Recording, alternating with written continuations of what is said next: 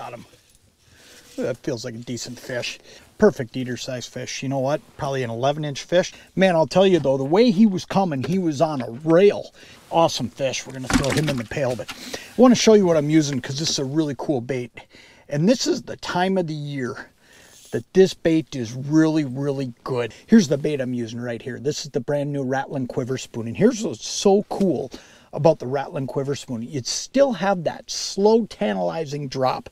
It still flutters back and forth from side to side, and it gives you the glow color on the front and the plated color on the back. This so happens to be the pink glow with the gold back. And man, I'll tell you what, every time that lure's going down, it's doing this, and it's giving some flash, and then it's giving color. But here's the really neat thing. The rattle is in the eyeball. So there's a single bead in there, and every time this thing's going back and forth, falling down, that quiver spoon is, you know, dancing back and forth, you're hearing tick, tick, tick, tick, is just enough to get these crappies' attention. And like I said, they're curious. You get them in, they hear that ticking, and all of a sudden you see the fish, and you just start lifting up above them, and you can still dance it like the regular quiver spoon, but anytime you want to put the drop on them, there's that little bit of rattle. So back to why is it so important at this time of the year? This is the time of the year where it's the hardest for fish to feed based on sight.